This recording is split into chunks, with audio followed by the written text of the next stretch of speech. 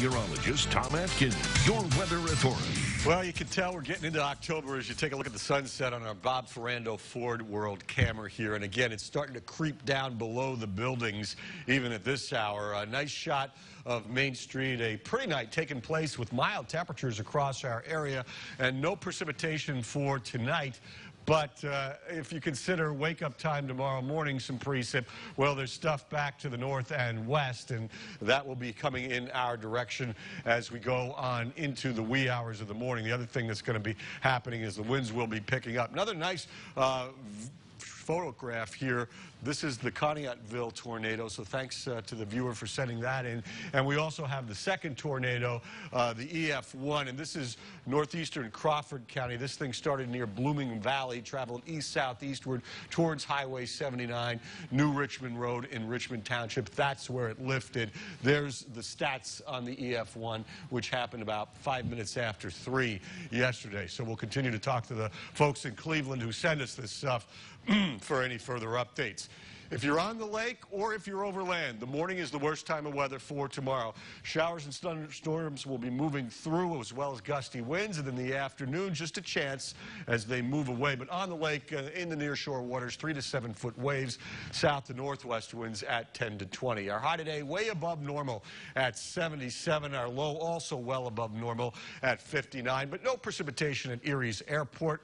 Above normal for the year and close to normal for the month. But there's your sunset, 6:59, going before 7 o'clock. So we're down to 11 hours, 39 minutes of daylight. Weather in a nutshell here. Storms towards daybreak, diminish in the afternoon. Cool day Friday, and then a big warm-up Saturday through Wednesday. Nice night tonight. 68 at the pier from Doc Tom Miller.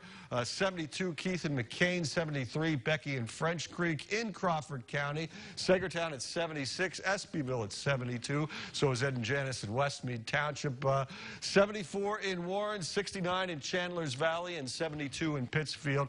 You combine that with dew points, which are starting to raise from the south. It will be a warm and somewhat more humid night with these southerly winds. And then you watch the maps in motion here.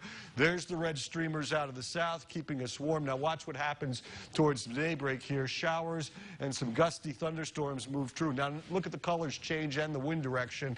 Blue streamers, clouds breaking for sun, declining temperatures tomorrow, a cool night for tomorrow night across our area. And as we go into Wednesday, clouds, sunshine, mainly dry weather, and seasonably cool temperatures. Tonight along the lakeshore, a nice evening, then the wind and the showers possible by morning. 65 to 68, could get up to some very gusty winds tomorrow morning. But south of 90, increasing clouds, mild Edinburgh, Meadville down to Greenville, your lows 62 to 66.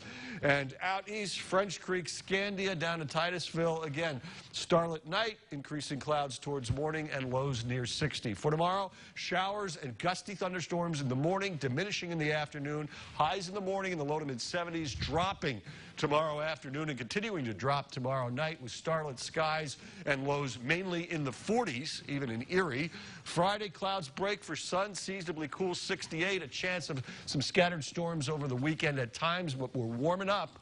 Columbus Day Monday, 80, 82 Tuesday, 80 next Wednesday. Mainly dry and very warm for this time of year weather in the 7-day. And, of course, you can look at it in more detail at yourerie.com.